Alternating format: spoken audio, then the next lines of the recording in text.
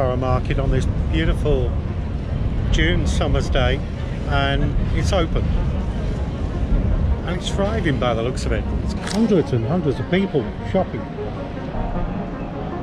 People are being checked into Borough Market. Obviously it's part of the procedure of making sure it doesn't get overloaded with people, and this is what you can expect. Lots of security, lots of marshals keeping people 2 meters apart as much as they can.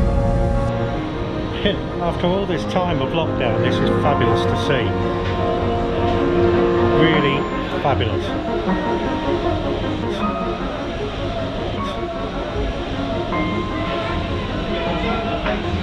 Listen to all that noise as well. People calling out what produce they've got, how fresh it is.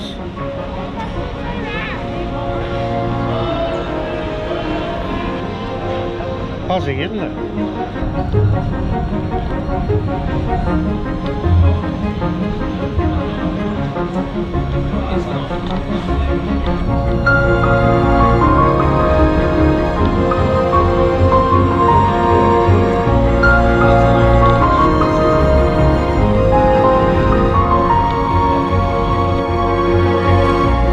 Everywhere's open. Mustards, relishes, yogurts, milks, fish, deli, continental hams. Food, glorious food. Lots of beautiful food.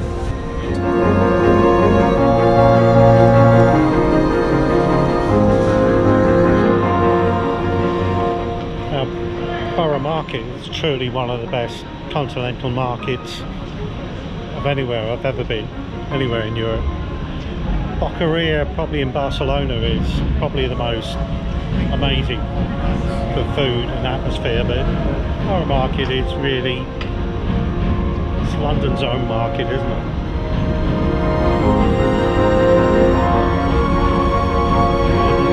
It's great to come down here with a big bag and fill up with all sorts of delicacies, take them back and have a good feasting with a fine bottle of wine or some good beers. Well, I feel truly privileged that I came here on opening day.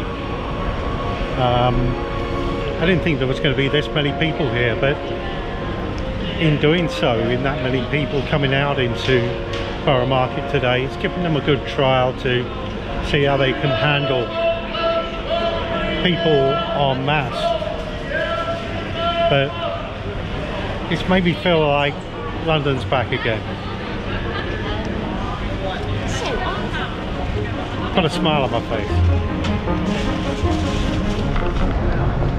And as we depart Borough Market, there's the Shard there in front of us. Another fantastic feat of architecture and engineering